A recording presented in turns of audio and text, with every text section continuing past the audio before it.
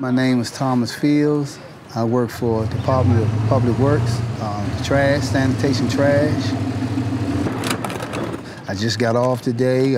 It's like 6 hours nonstop. Nonstop. You would keep it moving 6 hours straight. No breaks, no lunch. Just made it back. We left out early, so we just made it back. I'm preparing to bury my son this weekend, and my son's memorial is from 9 to 9 in Detroit. What up, everybody? It's your boy, Sweet Son Chef. So I just want to get y'all on track for this week. My son, 32 years old, Thomas Fields Jr., Navy vet, chef, strong, 6'5", about 280, healthy, you know, he a diabetic, never selfish. He always wanted somebody to eat healthy. He did a cookbook, so other people that's in the same situation as him, they can take that cookbook and prepare real nice meals without all the sodium and the stuff that can cause you the problems and stuff that you have. And so, man, he just had so much more to give, so much more to give. Live from NPR News in Washington, I'm Corva Coleman. President Trump plans to introduce an economic task force today. He says it'll work to create a plan to reopen the country's economy. He got sick. He was taking care of his mom's. His mom had a fever, and he ended up getting a fever. And we kept telling him to go to the hospital. So they took the test and came back positive. He had the coronavirus. My son's mother, she told me around about like 10 o'clock Sunday. I said, okay, well, keep me updated. Then I get the call like 2:30, 2:40 in the morning, said my son passed away. The same energy and the same tenacity, and we conquered the day.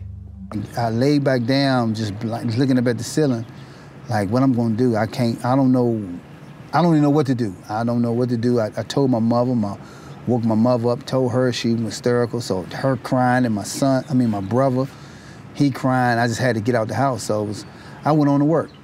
If you don't have gloves, you need to come see Earl so you can get gloves. As I pull up, I see all the guys outside in a circle, and I see the director, Gildad. He having a speech, and they was talking about the coronavirus and the things that we need to do to protect each other. I just want to let y'all know this is serious, you know what I'm saying? I just lost my son this morning with coronavirus, and I'm here. He live in Detroit, he just passed away, 32 years old. I'm just saying that to say that this is serious, you know what I'm saying? And we really got to look out for each other. I didn't know about his son until that day he announced it, because you know we've been on the truck together. It's kind of sad. I was wondering why he even came to work that day, but that shows he's dedicated to his job. Being those we work in a trash truck, it's hard to be social distant in a trash truck because you got two other people plus you in the trash truck. So now it's like, I look at it like a unit at war that you have to protect each other. It's a scary feeling because you never know. You're around a person one day, then to find out the next day that they have. And you've been working with them, you know, in and out the yard with them day after day, and then they drop off. And you're like, where is he at? Oh, he done caught the virus. So, you know, it's scary. When you're a brown person in the United States of America, you are conditioned as a child to let things go, to pull your pants up, be a big girl, be a man, and keep going so that you can take care of your family. You have a choice. You can accept this bad thing that happened, and you may think that it's unfair, but you still have to get up and go to work. You still have to provide for your family. You still have to there are people who are counting on you that you have to take care of. And I think that's the environment that Thomas was raised in, was to, okay, can't worry about that. We got to keep going. We got to keep working. We still have to get this done. Oh, I miss him so much, just the interaction. We just had a conversation a week before he got sick, and he said, Dad, pay attention. Make sure you got your mask and your gloves on because you know you got sarcoidosis. You got a lung disease. I don't want nothing happening to you. You know, this is my son saying this to me. And then my son get it and then die? Oh man, it's you know, it's just unbelievable. You know, it's just unbelievable the process. I just had this conversation with him. You know? Oh man. Now I'm ready to go to Detroit and bury my only child. You know? It's gonna be tough.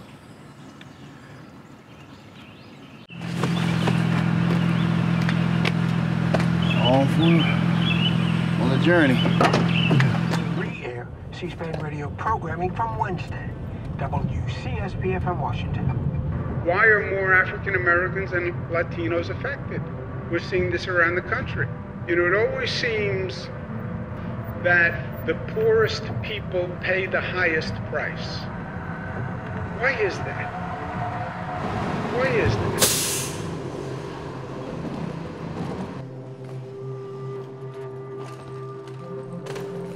Just arrived at Reagan National, about to start my journey and put my son to rest. It's early in the morning. My flight leaves in about 2 hours, so I see I'm practicing as safely as possible. You only see about 3-4 people here. The airport is pretty much empty. I'll be on the plane by myself. I just pray I make it there safe.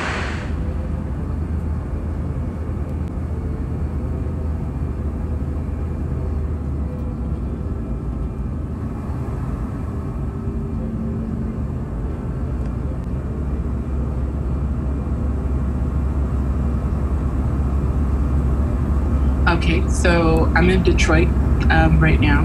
When I got here and I started driving on the streets, and I seen that it felt like to me, Thomas died and the city died with him. At the light, turn right onto Cass Avenue, then turn right onto Fort Street West.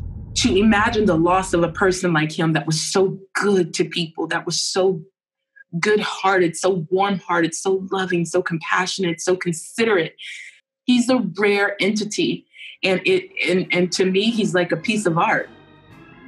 And for him to pass away at such a young age, with so much life inside of him, I think that's really, really painful for Thomas Sr., and he wishes that it was him.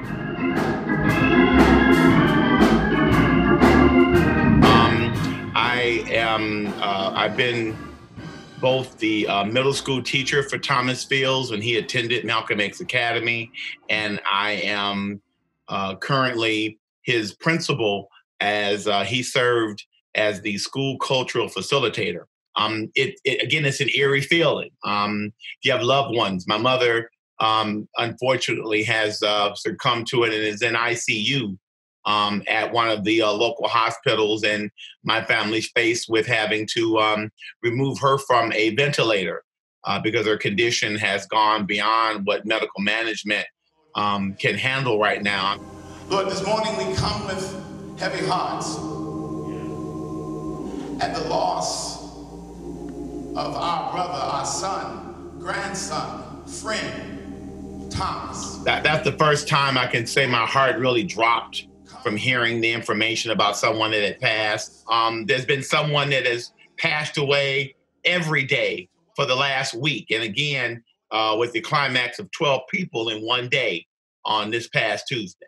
And I've just not looked at my phone beyond catching your message or check my messages because I know that somewhere intertwined in the information will be news of someone else either being infected or passing away. Can we pause for a minute? Yes. Yes. We were waiting for our update today. We haven't gotten it yet, but that's the hospital. They're ready to, as I thought, they're ready to remove her from the ventilator. Their prognosis is not that she's going to get any better. Yeah. Praise the Lord, everybody. Come on. Join with me in praising the Lord. Jasmine, his fiance, she did the live screening because, you know, a lot of people couldn't go there, you know, on her Facebook. Me, I was waiting. I said, I'll wait everybody out because I wanted to sit and have a conversation with my son. I hope y'all ready to go grocery shopping today. The parent job is to protect the son, protect the children. So a part of me, you know, like, sometimes I'll be feeling like, dang, did I do enough? You know? Yeah. And that's what I was telling him, like, man, I hope you don't feel like I failed you by not being able to protect you, you know? But I know that God makes his decisions and we got to live with it. It was just, you know, just sitting there with him and just not having that feedback like we used to have, just sit there just talking. You know, that was the hard part, you know, just better to sit with him without being disturbed or somebody coming to say it's gonna be okay. It's not. Oh, you lose your only job, it's not gonna be okay. And that's why I came to the airport. My flight was late. I just want to get out of Detroit. I just want to get out of here. You know, I can't take him with me. Dang. It just takes so much.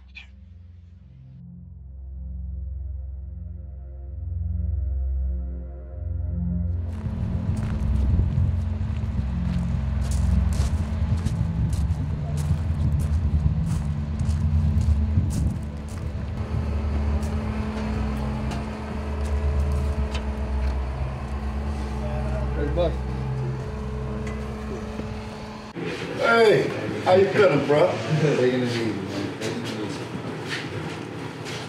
It's crazy in Detroit, boy. How them people dying up there, them people ain't paying. Yeah. Man, when nobody wearing no mask, I'm at the federal.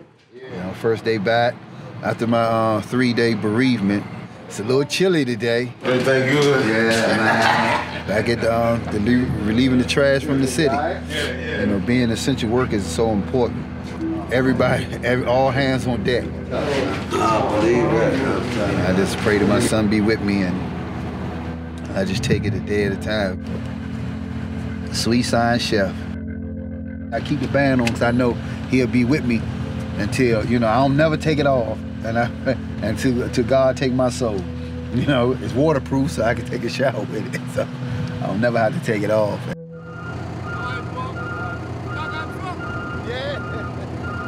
When I'm on the trash truck, head just come to my head. And you know, you're on the side of that trash truck, you just lean your head back and be like, all right, Slim, I hear you. And, you know, I just think about him like that, and I just be like, wow. You know, and I just, you know, it just comes, something will happen, a memory will come. He in my heart, so I just think about him like that, and I just keep pushing on, so.